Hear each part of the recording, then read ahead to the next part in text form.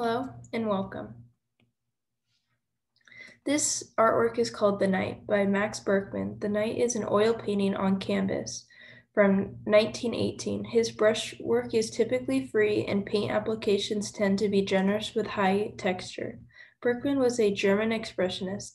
He tends to be mystical with his unusual qualities. The artwork is mostly low contrast with high values of red in different areas of the painting.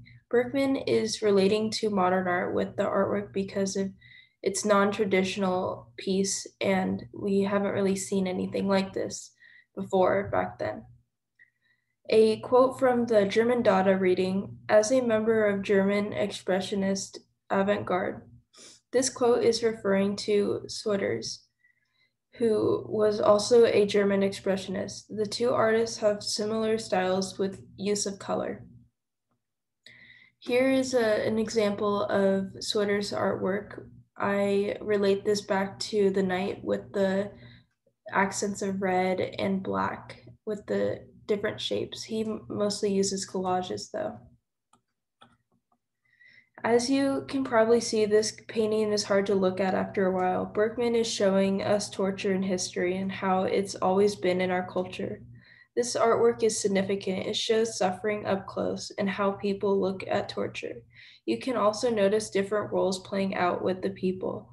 We can see the four men are in the image. Three are the torturers and one is physically being tortured. There are 3 women visible in this painting. 1 is being tortured and 2 are witnesses. Berkman is displaying a torture chamber. As we can see, there are a handful of psychological positions of reaction to torture: horror, compassion, and withdrawal. As at the time, Expressionist was still new, and I would say Berkman was ahead of his time, exploring his artwork. The Night is avant-garde. Berkman is experimental and innovative, particularly considering art and culture. Lastly, Herbert, if I pronounce it wrong, excuse me. As you can see, his work is also very similar to Berkman. Strong use of shape and line weight. Later, Herbert studies Berkman's work in the 1950s and gets most of his inspiration off him. And here are my works I did.